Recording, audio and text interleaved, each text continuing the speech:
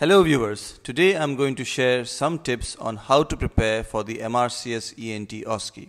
First off, make sure you have a solid understanding of the exam format and what to expect. MRCS ENT OSCE will only be held 5 more times as of recording this video.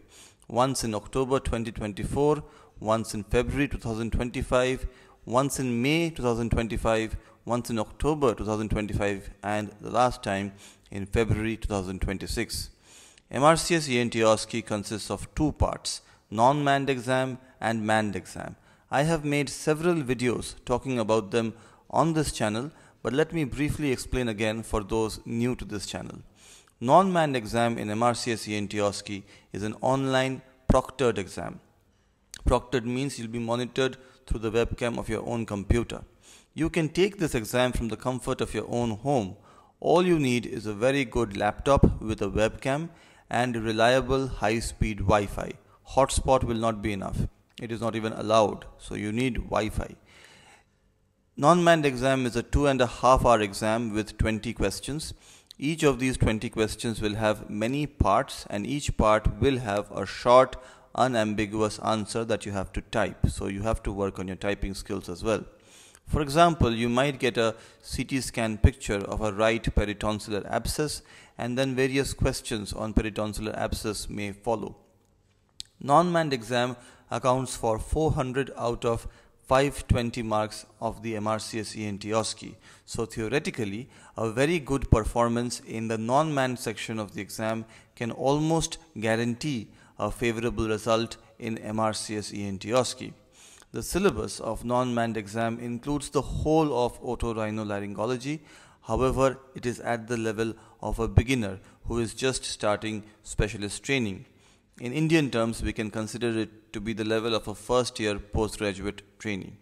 Most of the questions are from otology and head and neck, but questions are also asked from rhinology, pediatric otorhinolaryngology, radiology, anatomy, including histology pictures, which are quite difficult, instruments, and miscellaneous topics like the drugs used in ENT in the UK, including their brand names as well. So this also requires special attention. Also, written communication like how to write intraoperative notes, how to write discharge letter, transfer letter, these things are also tested in the non-manned section of MRCS ENT OSCE. It is of utmost importance that you adhere to the guidelines while you are taking the non-manned exam.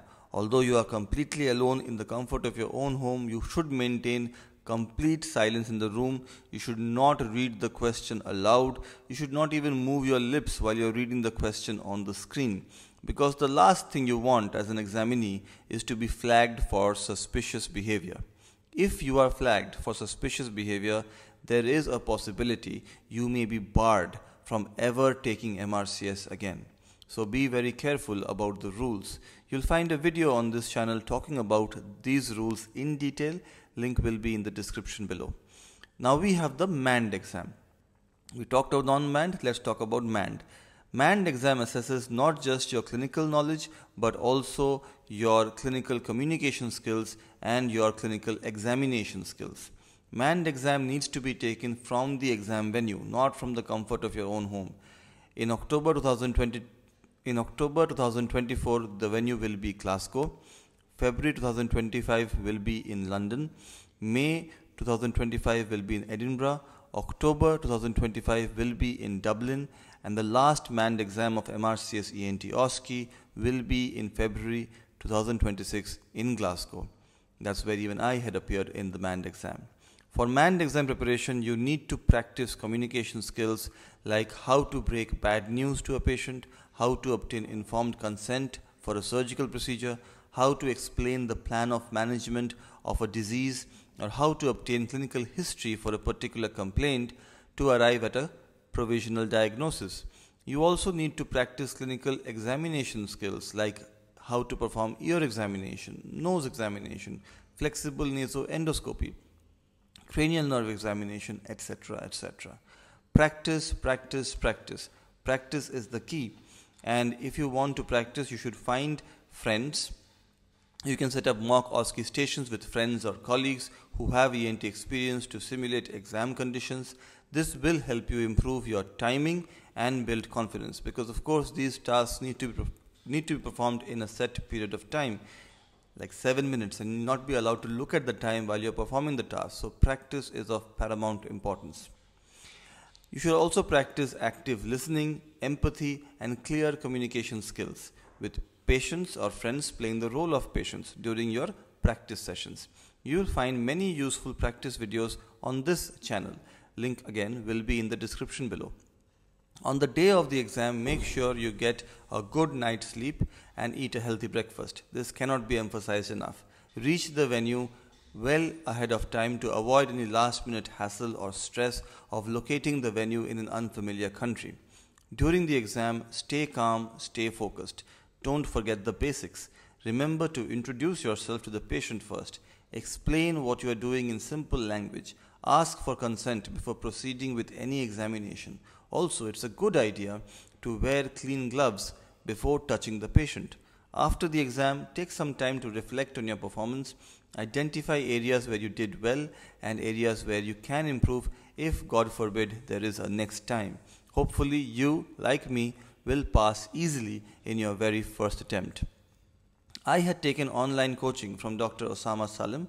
The course is called Don's Master Course, DOHNS Master Course. You can subscribe to it also by searching on social media. However, you should remember that I don't stand to gain financially if you subscribe to this course. This course not only helped me understand what to read, but it also helped me get in touch with various other examinees so that I could practice online with them. However, the best practice remains in person, and I will soon make a video talking about how practicing in a Burger King in Glasgow for 6 hours straight on the day before my manned exam made the biggest difference for me. And finally, remember to stay positive and confident throughout your preparation phase. You would not require more than 3 months to prepare for MRCS ENT OSCE. I know it might appear to be very difficult, but trust me, it is not as tough as the exams you have already passed in your home countries. You've put in the work, now it is time to show off your skills. Good luck, you got this.